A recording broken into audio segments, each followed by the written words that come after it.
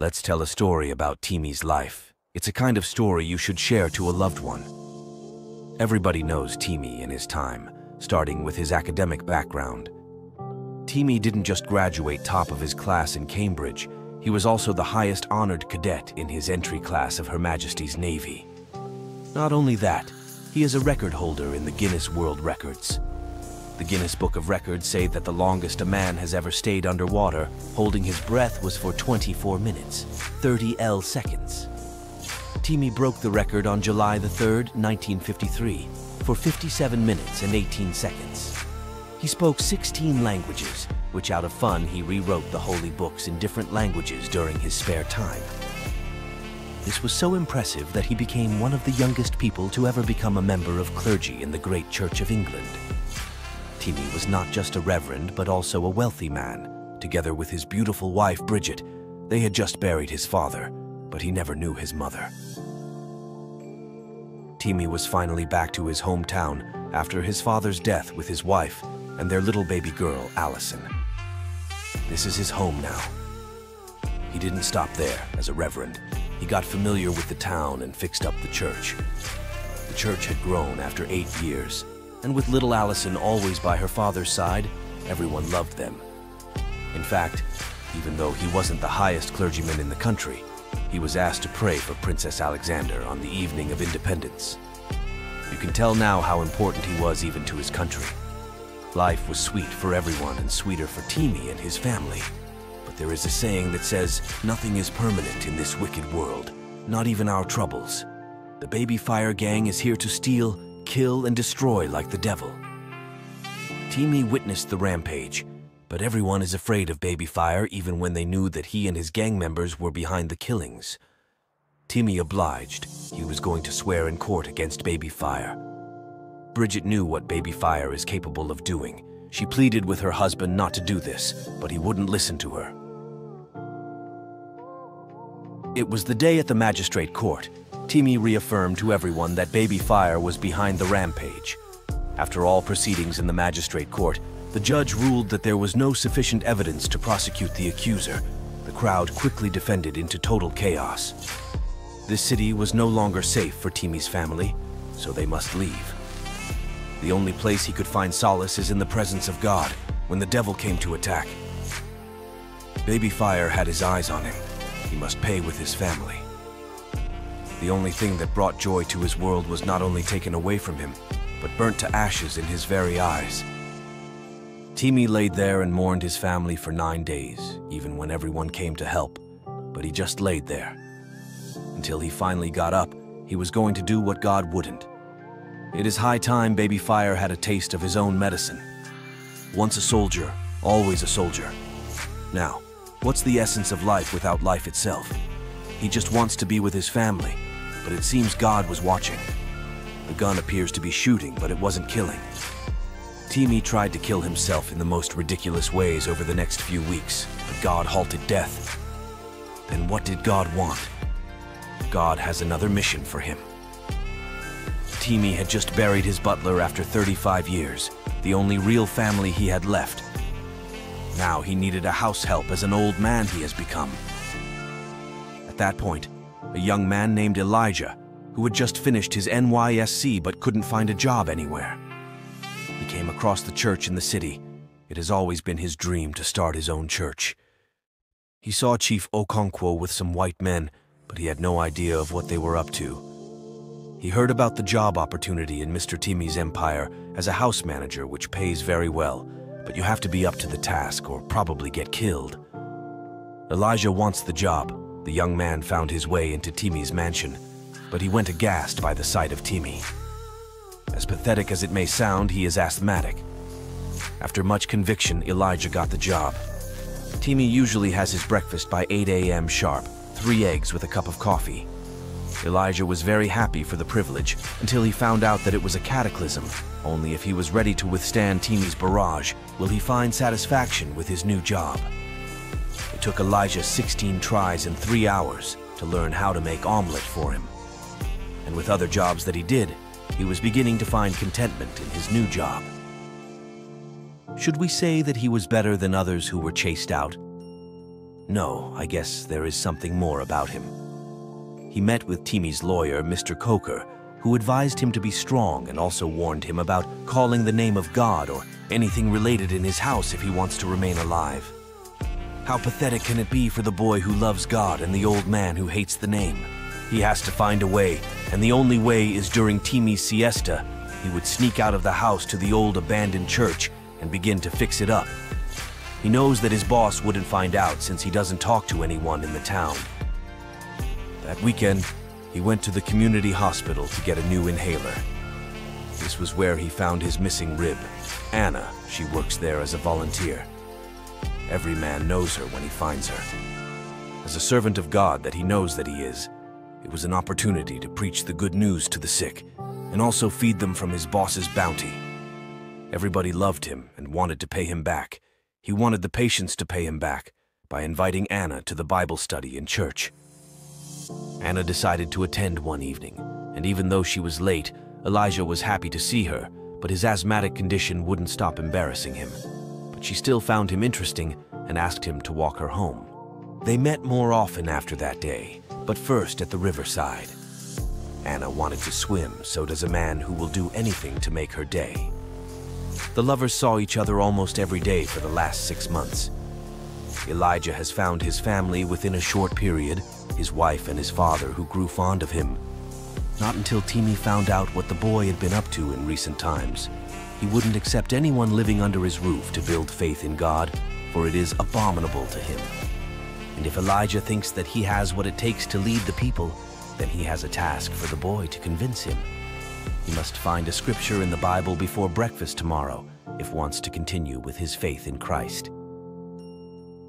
Elijah didn't sleep that night as he searched through the scriptures for what Timi asked for until he finally got it.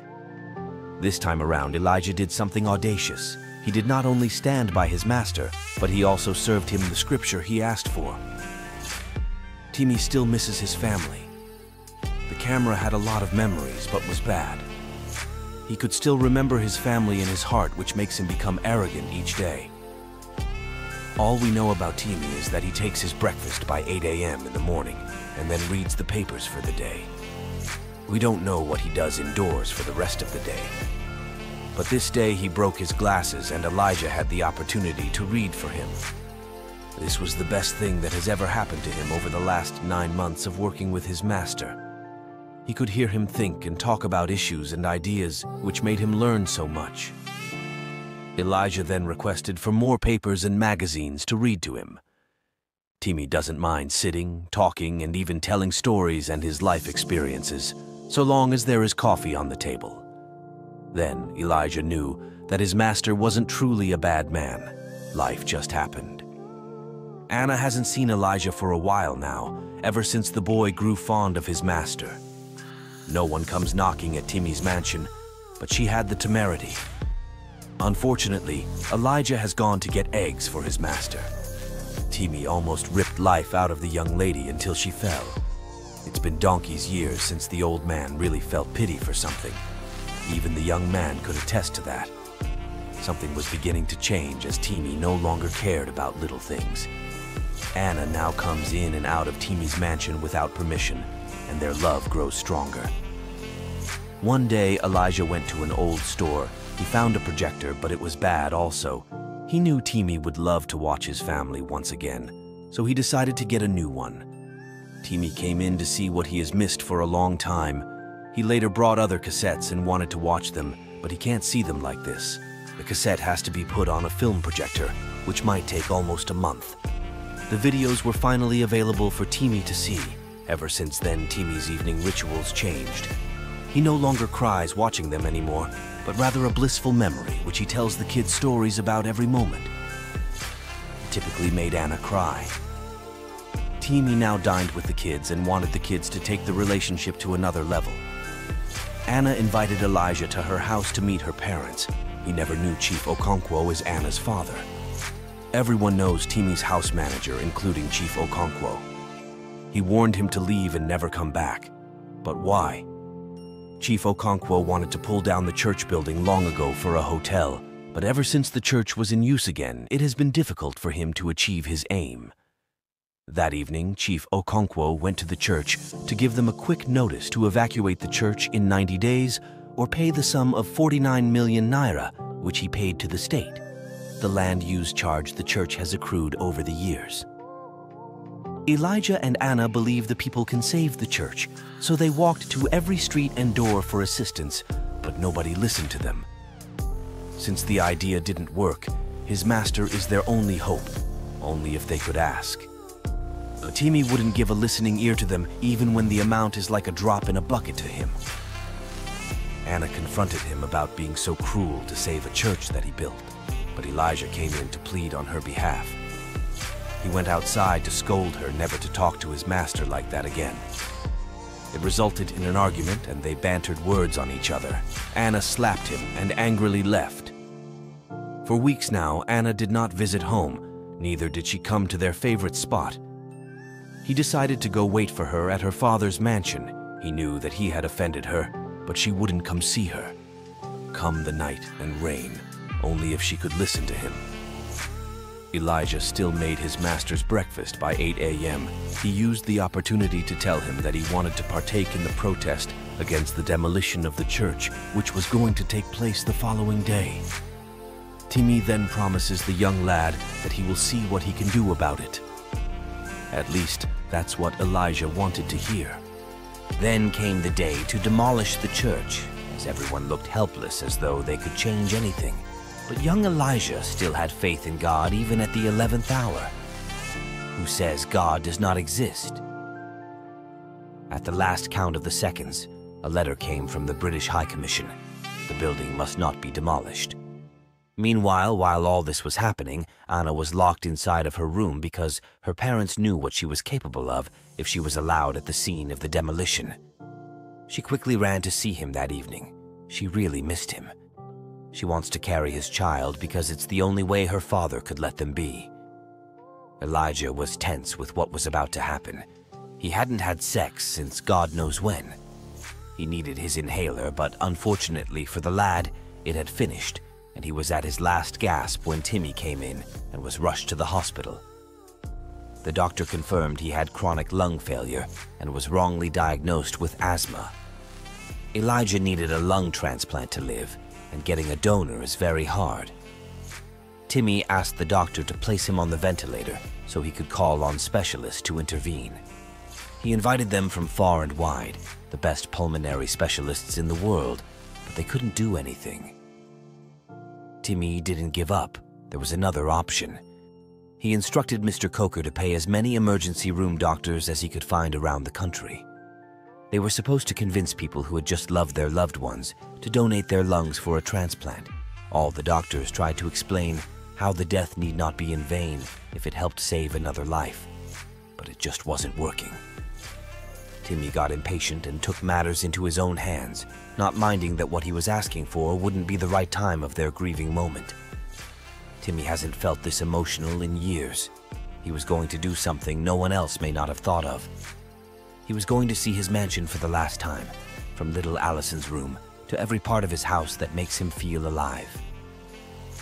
He asked Anna to take care of him while he had something to sort out.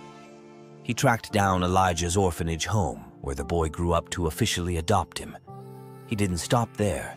He willed all his wealth and possessions to the boy, who perhaps was going to die any time soon. Now to the church which he hasn't visited since the demise of his beloved family. He had an unfinished business with God. He now knows why God kept him alive, but his time is up now, and it's time for his son to live again. Elijah needs his lungs, and he is willing to save him. All he has ever wanted was to see his beloved family again. Suddenly the doors closed, and the wind blew like the gate of heaven had long awaited this soul. Timi knew his time had come to be united at last with his family. Oh, life. Can I tell you something? In family life, love is the oil that eases friction, the cement that binds closer together, and the music that brings harmony, and I can tell you that today is the greatest day in the life of Timi. Elijah is whole again. He wanted to see his father, only if he had known the exchange that took place at the gate of life and death. But Timmy didn't leave without a letter to his son, and it says, "My dear boy, to see your face one more time, especially healthy and happy, is a treat I'll give the world for, alas. Even I cannot deny that God has the final say in these matters. And while I'm here in thought, Anna will always be your side. She's an amazing woman who will make you very happy. And do not worry about her father. Once he knows how much money you have now, he will definitely let you marry Anna. I don't want you to be angry or sad or feel guilty of being alive. I have lived my life. It is time to live yours, and I'll always be with you. And what a beautiful life it will be, full of possibilities to do whatever, to be whoever." This was a letter from a father to his son. So I ask again, who says that God does not exist? Thanks for watching. Please comment your thoughts and also like and share this video for more super amazing videos that we are bringing to you. And if you're watching from our YouTube channel, you can also subscribe and turn on your notification for more. Thank you.